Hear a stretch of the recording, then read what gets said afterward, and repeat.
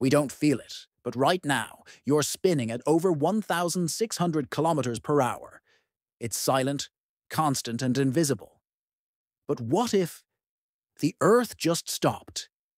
In a single moment, the planet halts. No warning, no countdown. And then, chaos. The atmosphere keeps moving at full speed.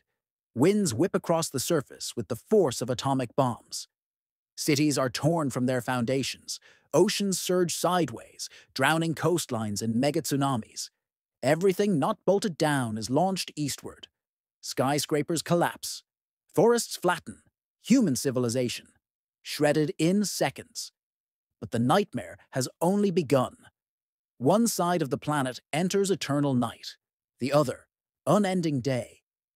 Temperatures plummet on one side and skyrocket on the other. Ecosystems die.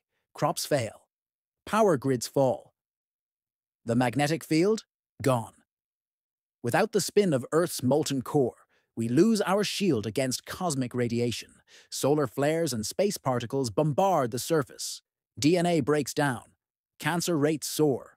Life becomes nearly impossible. And even if some humanity survived in small habitable zones, the planet we knew would be unrecognizable. We take it for granted, the gentle hum of Earth's rotation.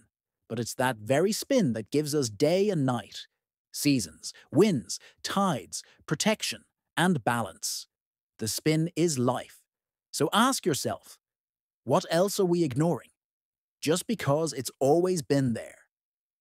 Sometimes the most powerful forces in our lives are the ones we can't see, until they stop